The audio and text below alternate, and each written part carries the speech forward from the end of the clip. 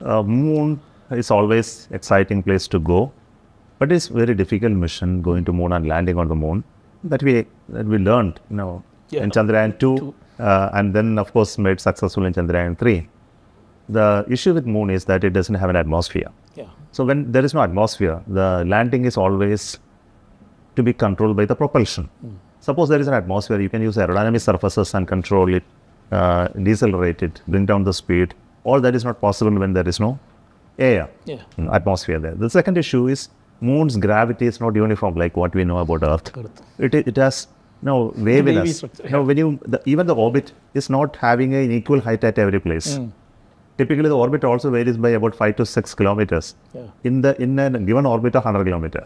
So it moves up and down in an orbit itself. It is because of the non-uniform distribution of mass of the moon itself. Though it looks spherical, it is not actually internally having equal density at all places. So there are other issues which further complicates because you need to provide navigation. In Earth, when navigation is provided by GPS-like system, there is no GPS-like system. So you need to use sensors on board the satellite to find its own path and then land.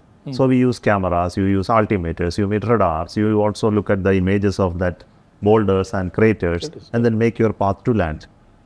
And surface of the moon is very undulated, uneven, and then the safe place to land is very less. And the most serious issue is the light, availability of light for you to give the power. And at equator, it is easier to land. But when you move towards the poles, the sunlight is not coming and the days are long days and it doesn't have a very low angle of view.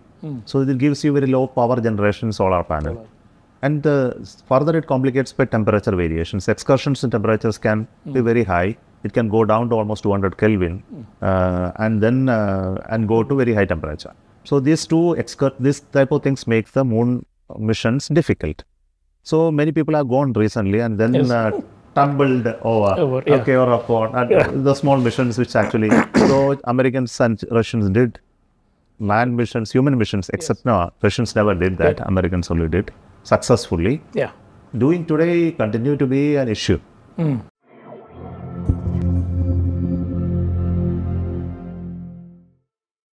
Hello and welcome to Next Gen Engineering from Answer.